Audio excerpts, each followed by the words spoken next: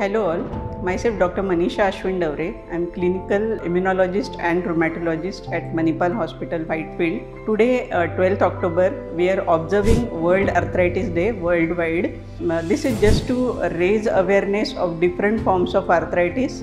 The major arthritis is osteoarthritis, which is also called as degenerative arthritis or wear and tear arthritis.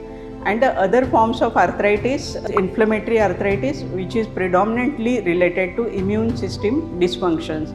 So if these arthritis are not diagnosed early, it can lead to significant damage in joints and some other systems also.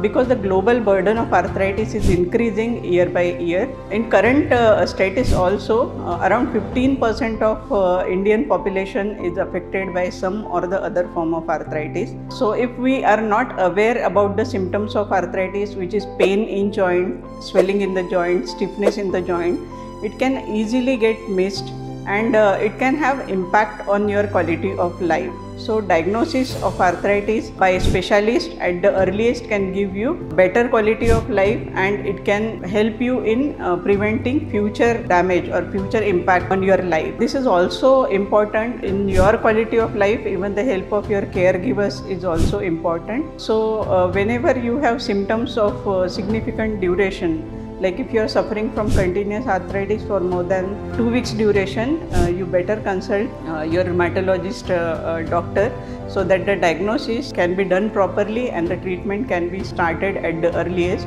There are some risk factors whom we should keep under observation. Like if you have joint symptoms, if you have family history of arthritis, if your weight is more, if you are living a very stressful life, and even if you are a smoker, then you will be at risk of developing arthritis. So these factors are very much reversible factor, except for the family history or genetic factors which we cannot change.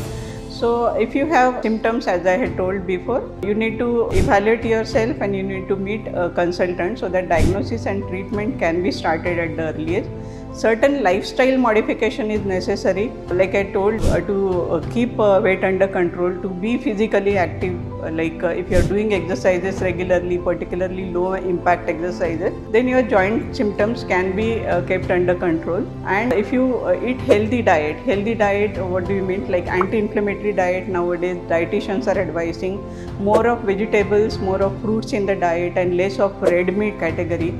Then you need to stop smoking if you are doing so.